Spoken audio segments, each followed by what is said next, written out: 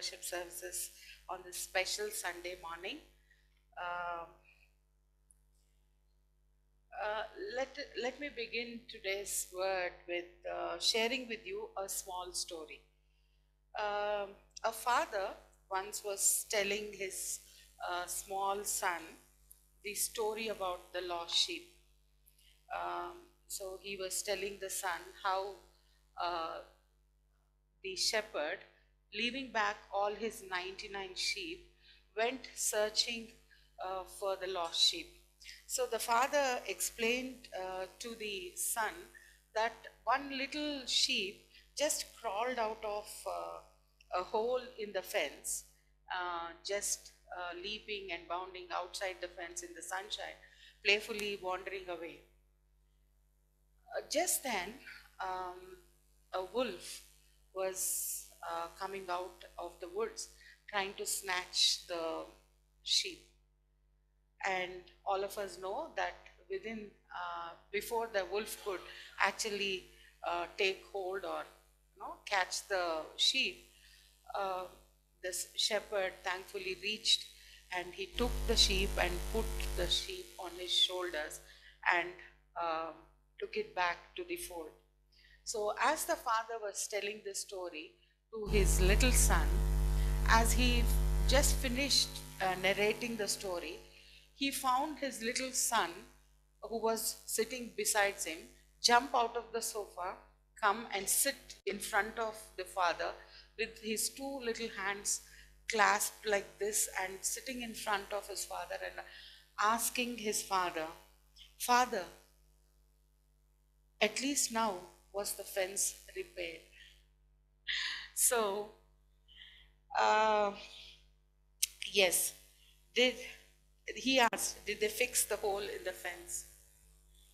The good news is the hole in the fence has been fixed, and that has been done by the advent of Jesus Christ into this world. His coming into the world is the fixing of the fence, and this is the love of God for us. And this season, as we all celebrate the Advent, the fourth Sunday of Advent, we are celebrating this love of the Father. So, this is the celebration of Jesus' birth and celebration of life.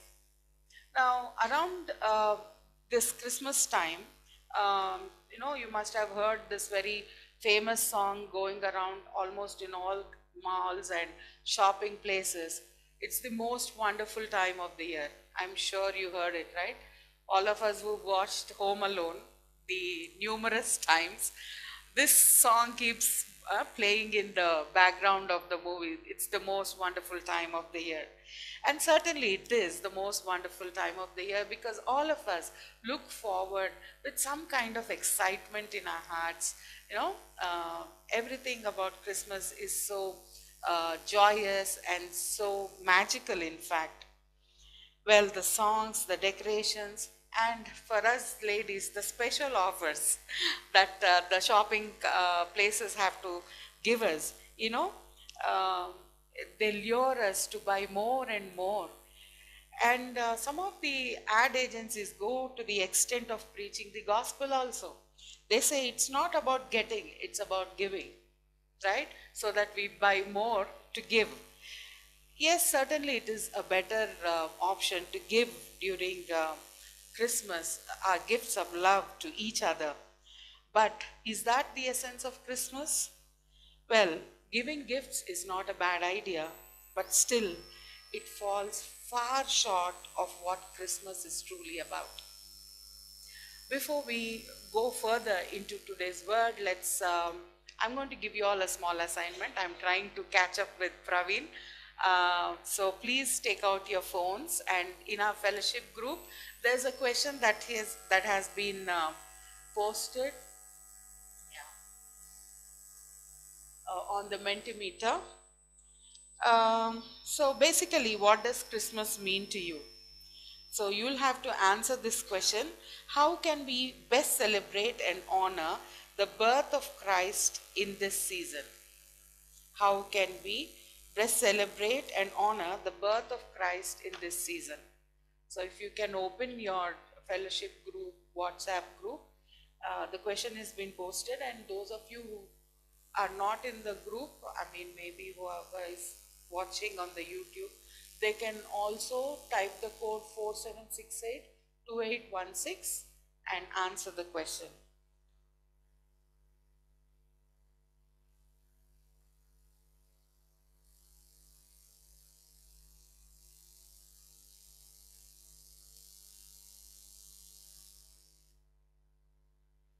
Uh, yes, so we can see the answers on the screen. Yes, so we can celebrate Christmas or the coming of our Lord Jesus into this world by spending time with God, yes, being thankful, by giving, sharing the good news, by, yeah, reconciling, loving, talking about Jesus with others, those who have not heard about Him yet. Yes, all these are definitely the um, the way the ways in which we can celebrate the advent of our Lord and Savior. We will come to this little later. You can keep your answers coming in.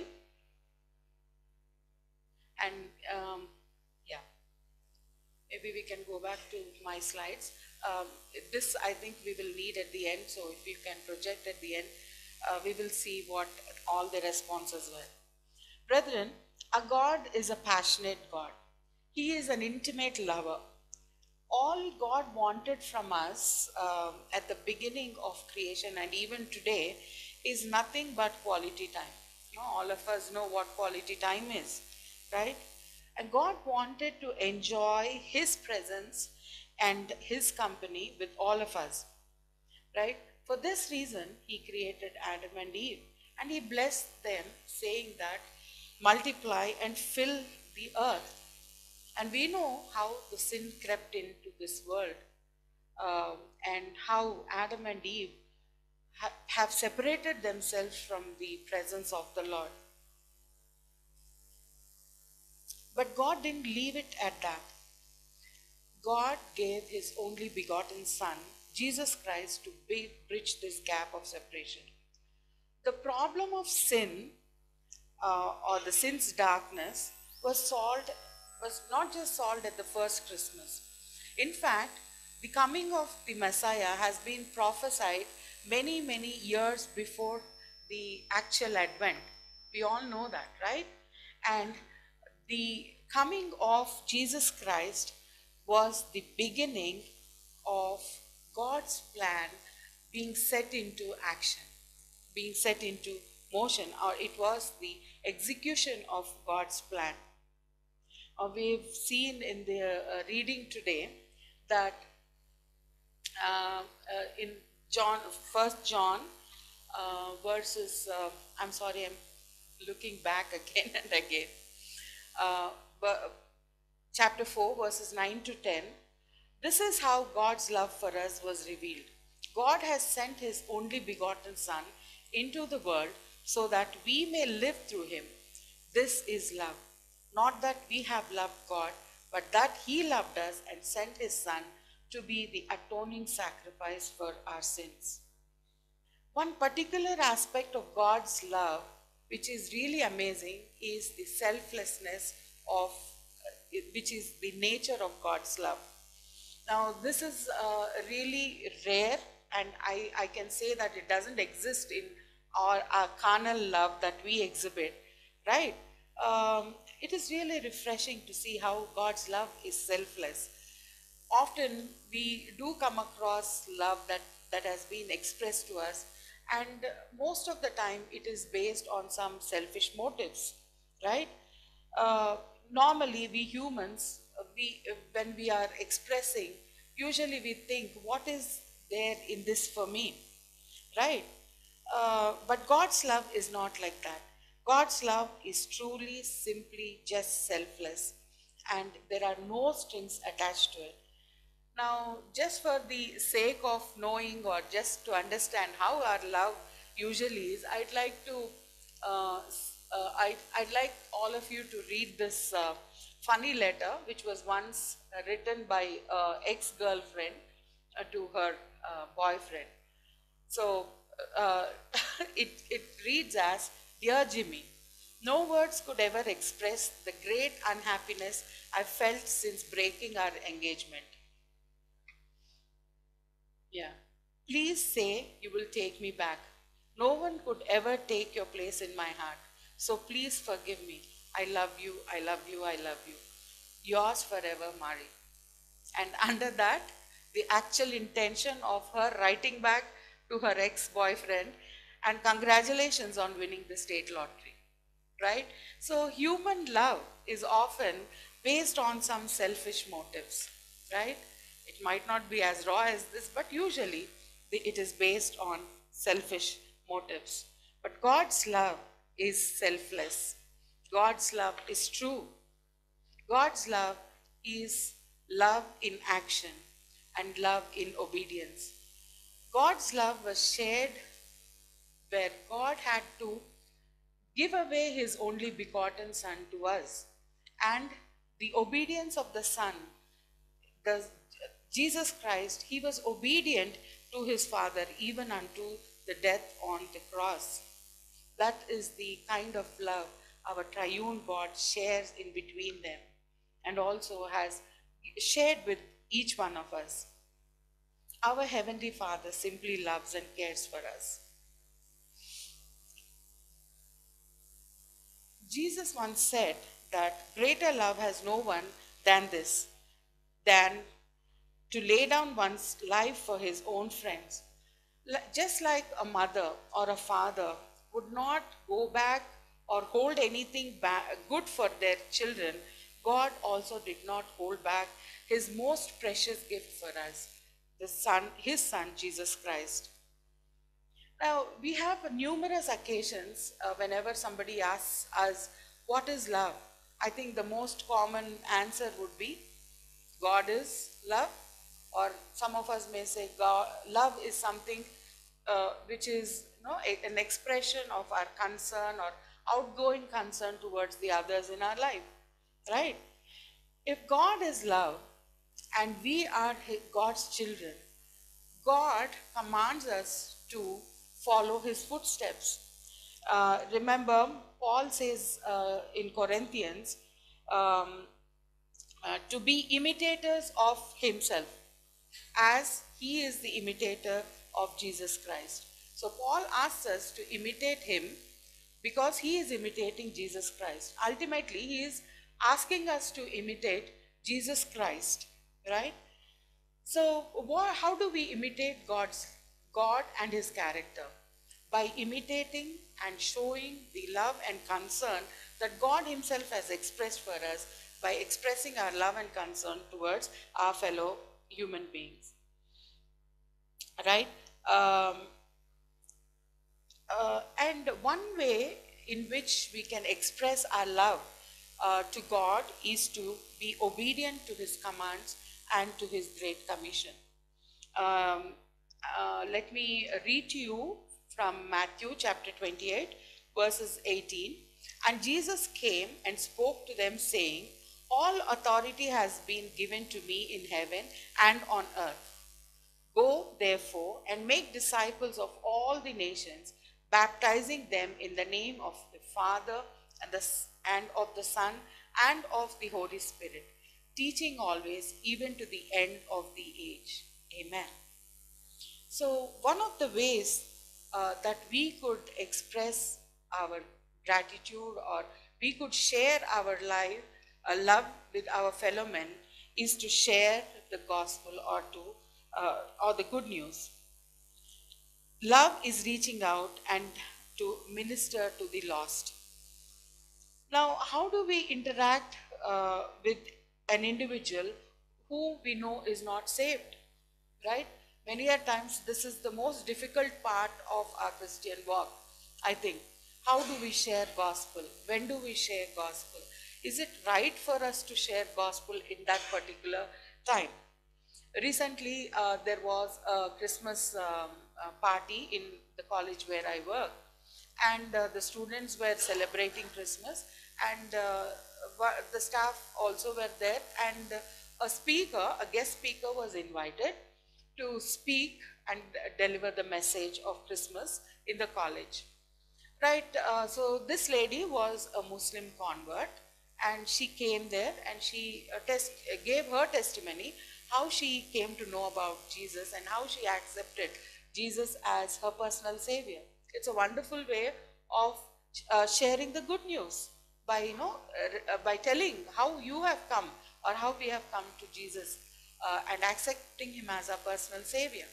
But in her speech, she said that Jesus is the true God, and all other gods are false, which is very true. Uh, but all the Hindu colleagues who were there, they were really offended by that word. Our principal, the principal of the college, who was also seated there, she just got up out of the gathering, and she excused herself on pretext of some work, and she just went out. And I had to follow her because I was also helping her out with that particular work.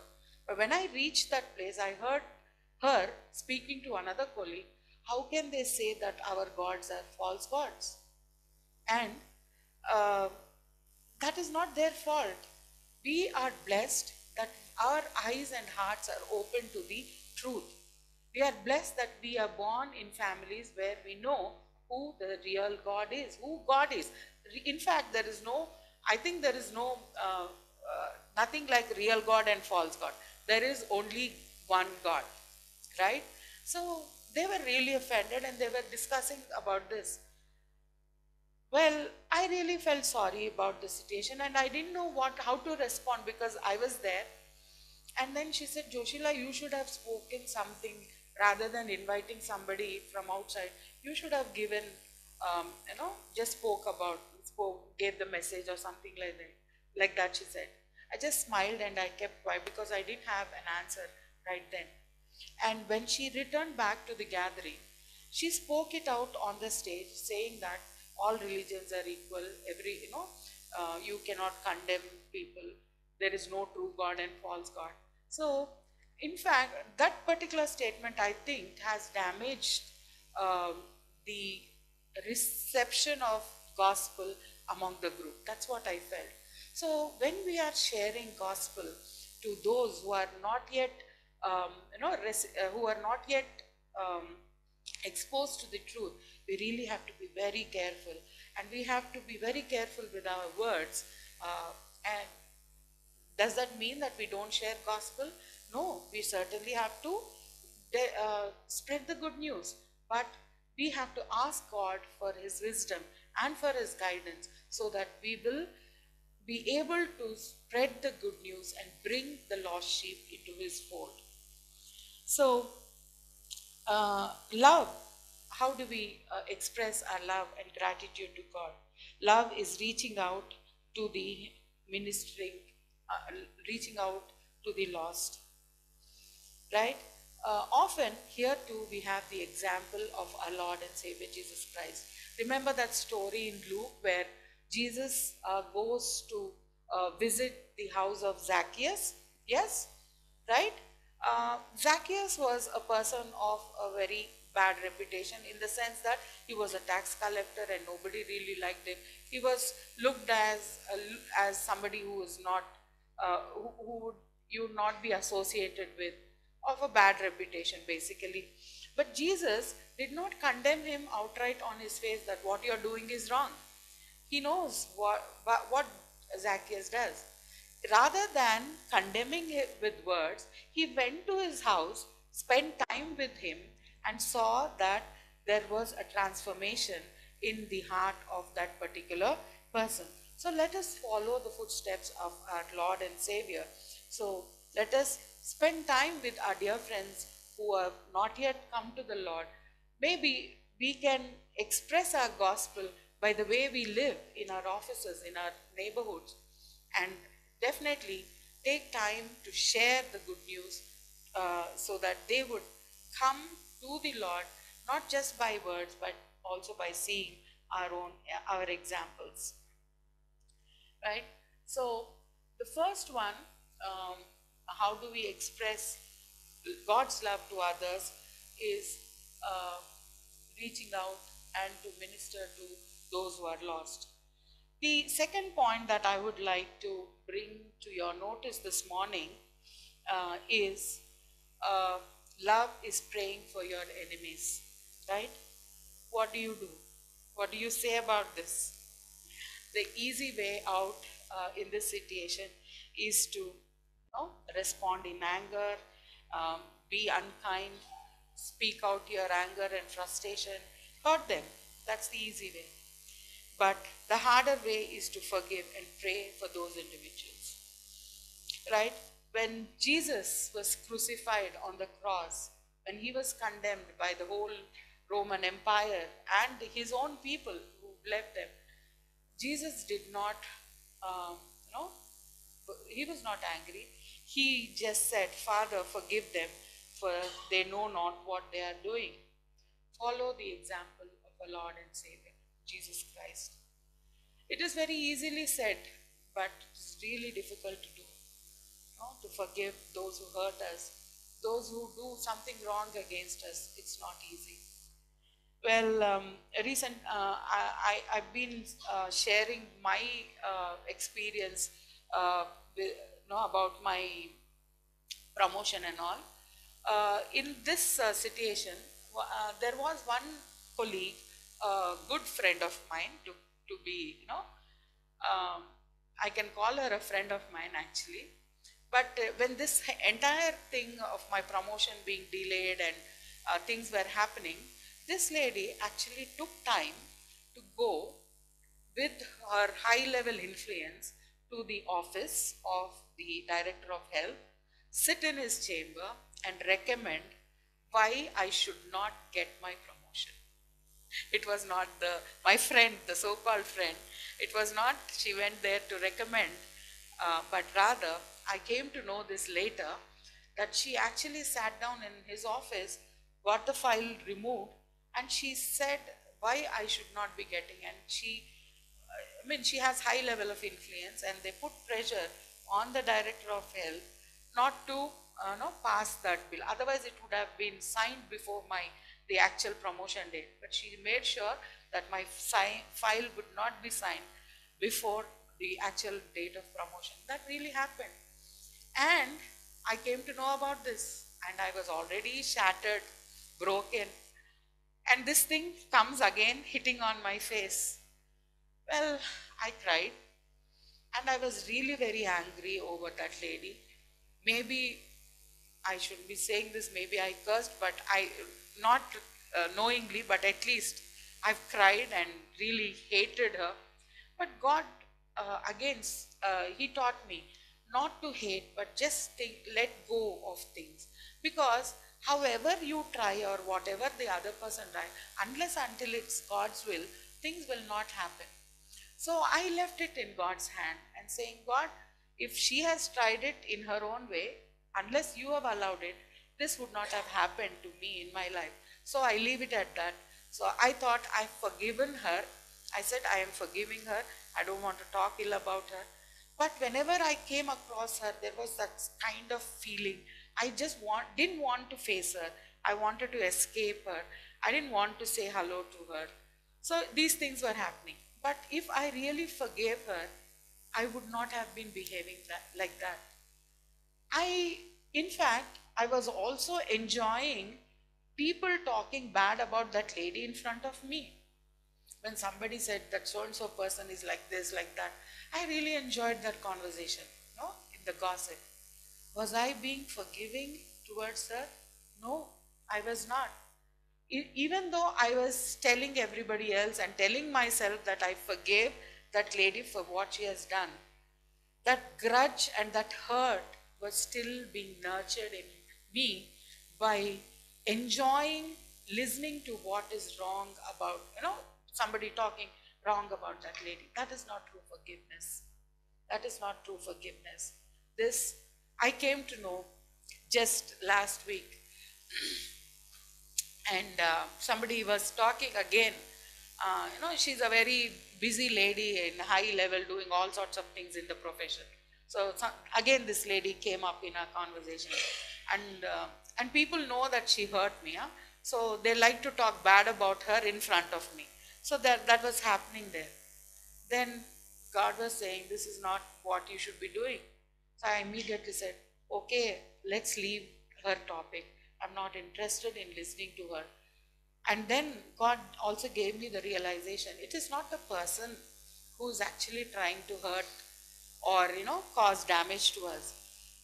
There is a high, spiritual forces that are working through her in causing us the hurt or damage, testing our character. It is basically testing our character, right? Whether we are surrendering to that gossip, whether we are actually being forgiving, whether we are actually being loving towards that other person. So, love is praying for your enemies, forgiving them, literally forgiving them, right? Love is praying for your enemies and forgiving them. Love is the third point that I'd like to bring to you all notice this morning is love is self-sacrificing, right? There are so many schools of thought as to what sacrifice is. I just read on the net that during the season of Christmas, some radio stations in the US, they asked their listeners to sacrifice coffee per day. Usually they drink a lot of coffee, I guess, and they usually buy. So this particular radio station asked their listeners to forgo 1 cup of coffee every day and donate that money towards a charity. So what these listeners do is they just collect the entire month's coffee money and give it towards a charity. Well, that is certainly a sacrifice, definitely if you are addicted to coffee, right? Yes, there are many more types of sacrifices, if we can call them sacrifices, giving alms, helping others. All these come uh, under that category. A true sacrifice is sacrificing one's, I mean, not everybody, I don't expect each one of us to sacrifice our lives, but an example that I again came across on the net is how sacrifice truly can be done was during this World War II, around 1943, that's when the World War II was happening, I guess. So there was one US ship which was going to fight with Germany. So that battleship was carrying around 903 soldiers on it, and along with them there were among the other crew and the staff that were going with the soldiers were 4 chaplains, basically pastors, who would pray and encourage soldiers on the ship when they are deployed. So, so this ship was named Dorchester, and this ship was being deployed with around 900 soldiers. Um, and on February 3rd, roughly around midnight, a German torpedo hit the ship, and the ship started sinking. And along with it, the soldiers also were going down, and there was a lot of panic, obviously. The ship actually sank within 20 minutes itself, it seems. So there was not much time for the soldiers to escape into the lifeboats. So everybody, they were just grabbing on their lifeboats and the life jackets and getting into the lifeboats. And in this chaos, these 4 chaplains were helping soldiers to find their life jackets and get into the boats. And as some of the soldiers started departing, some of the soldiers, they really didn't find their life jackets. So there was one particular soldier who came to this chaplain, young soldier, came to this chaplain and asked that and told that he was not finding his life jacket. So this chaplain gave his life jacket and sent the soldier onto the lifeboat. Like that, the 4 chaplains had to let go of their life jackets to save the lives of young soldiers. Four of them, they helped with their life jackets. And within no time, all the four chaplains went down along with the ship, singing and praising God for the life that He has given them and the service that they were able to offer to their fellow men. These pastors or the chaplains definitely demonstrated a very self sacrificing love, similar to that of what Christ has done for us. So, posthumously, they were awarded, they were given medals, and even postal stamps have been released on their names. So, this is one of that.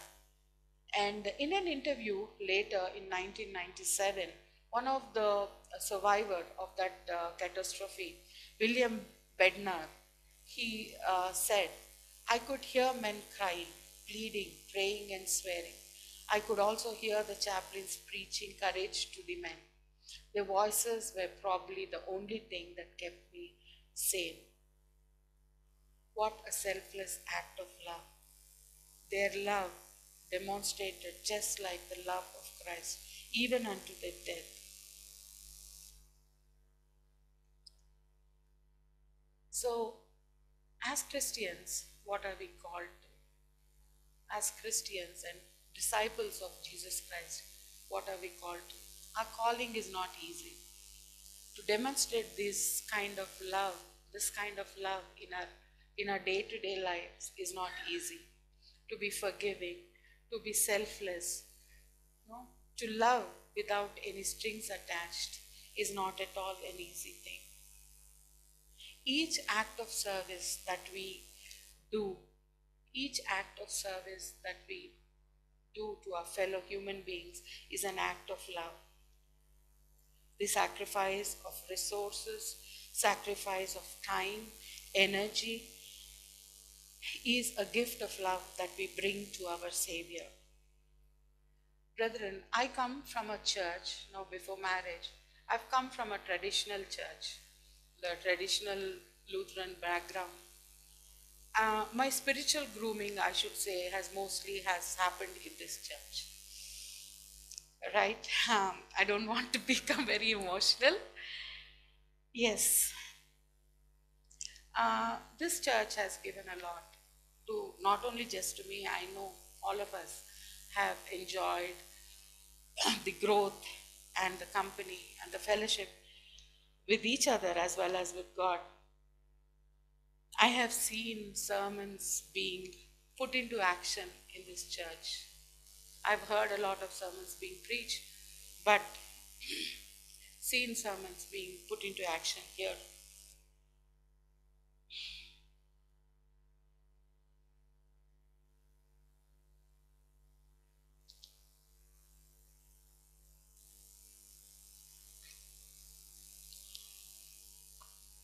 Forgive me for this.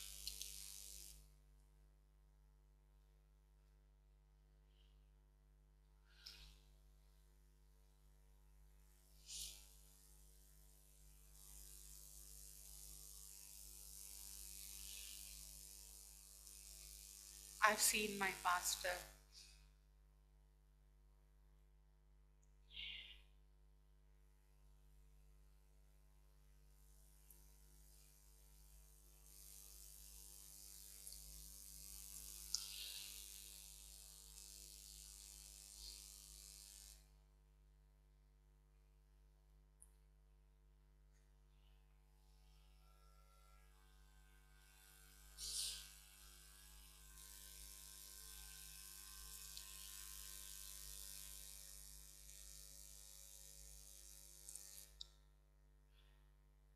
I've been praying, God, I don't want to be emotional, but I think I'm made this way. I'm sorry about this.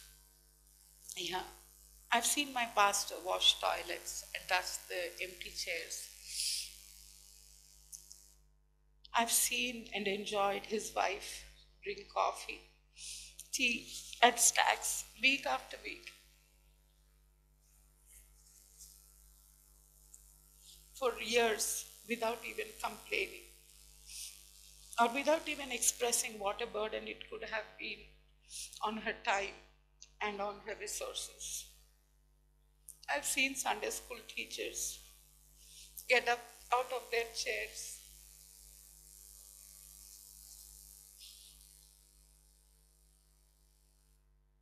walking into that room to minister to kids at the expense of being ministered themselves.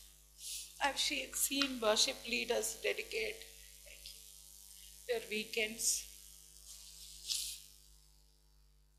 take out time to practice. I've seen children come for practice in spite of their exams and tests.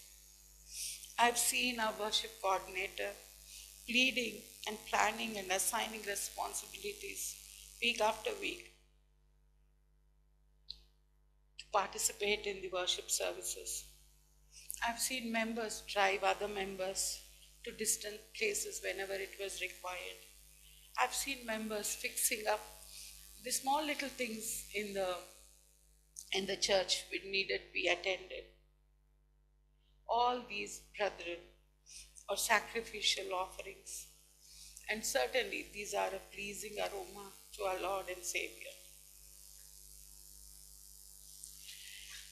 As we close today's message, let me talk to you and speak about a small story that we find.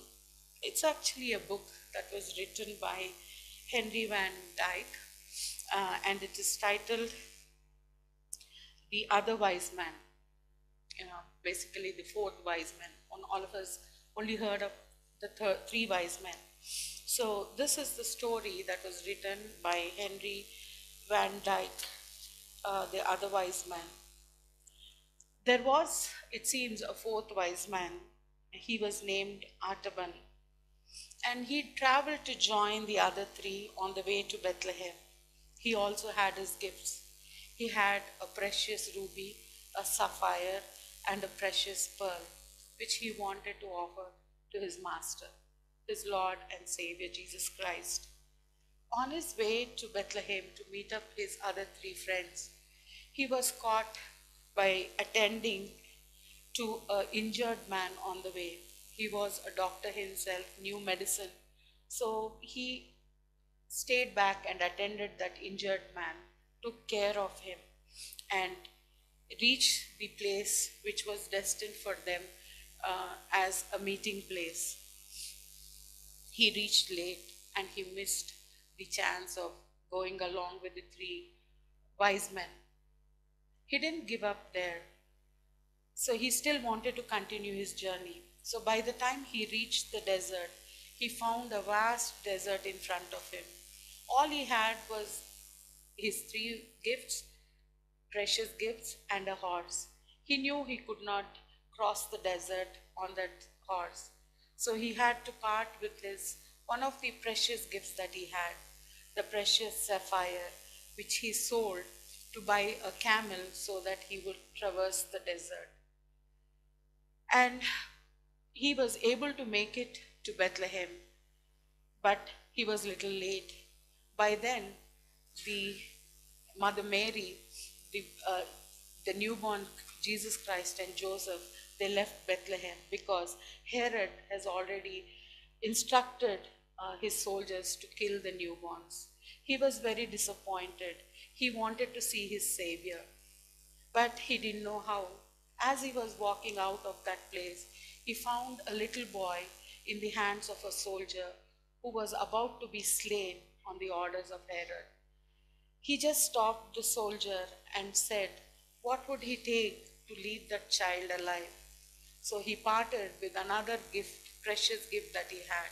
He had to give away the ruby to the soldier to save the life of the little one. He moved out from there. He was wandering still to find his Savior. He was never able to catch up.